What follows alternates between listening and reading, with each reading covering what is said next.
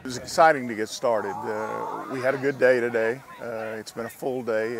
Anytime you come in and you have a new group, you're teaching, and we've got a lot of young players. So we're doing a lot of teaching today of basic things, how to stretch, how to line up, how to do the basics in football. And we were able to pick up with our older players where we left off in the spring, which I think is very important. It felt real good to be back with the team, have the whole team out here, have the coaches coaching.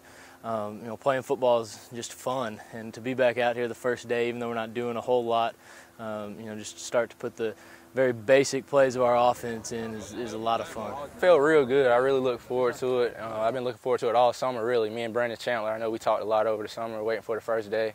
I mean, it was really more of we was more inside, getting the install good and stuff like that, but tomorrow will be the real day, the real test for the underclassmen and the freshmen coming in.